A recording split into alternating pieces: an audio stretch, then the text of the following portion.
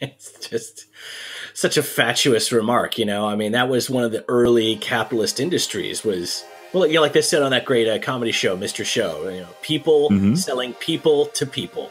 Like that's one of the first industries that there is. And without all that free labor, there's no cotton boom. And people don't realize, look, like cotton, big deal. I don't wear cotton.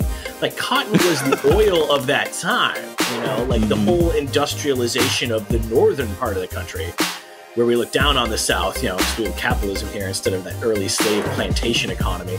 It was that super low cost cotton, thanks to not having to pay your workforce anything, because you enslaved them and you own their children and can sell them if you want.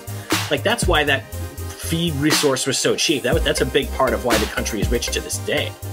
You know? So yeah, that's amazing to me. But also it's kind of goofy. When I was talking to him, like you talk to these Ayn Rand libertarians, and they say, oh, you know, the government's, you know, America's not capitalist, so we can blame our problems on the parts that aren't capitalist rather than the reality, which is that we're very capitalist here, you know. And just because these words become empty, you know, capitalism is where, you know, you got an economic system based on markets, you know, where supply and demand in markets decide how much we're going to make of different products, and where you have private property on a large scale.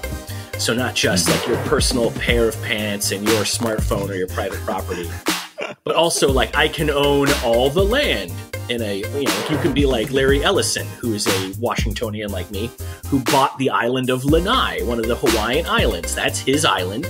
And he bought it. This was like in 2005 or something. You know, it's a little while back there. That's interesting. You can own all the telecommunications wires in a region that bring the internet to you. You can own the oil refineries that let us have energy. Like, that's capitalism. And so the fact that we have like Social Security and Medicare so that old people can get health care even if their pension doesn't cover it, like, that's not enough to make it socialist, Mr. Brooke. I'm very sorry. So these guys have been ducking out of recognizing capitalism's problems by pegging them on the fact that government exists at all. The fact is, it's existing on top of a capitalist system, and it's kind of a cheap evasion, you know? And plus, these guys talk like Reagan never happened. You know, ever since the Reagan Revolution, you know, since it's the neoliberal period, and we've been hacking away at the EPA, hacking away at taxes on the rich, you know, cutting labor law enforcement. The unions have been pretty crushed.